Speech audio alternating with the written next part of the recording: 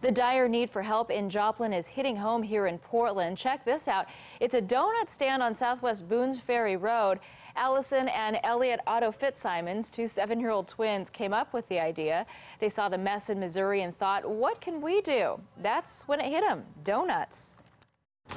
So we came and buy, like, how much donuts did you buy? 250. 250 donuts and get lots of money like this. Elliot and Allison are donating the money from the donut sales to the Red Cross to benefit tornado victims in Joplin.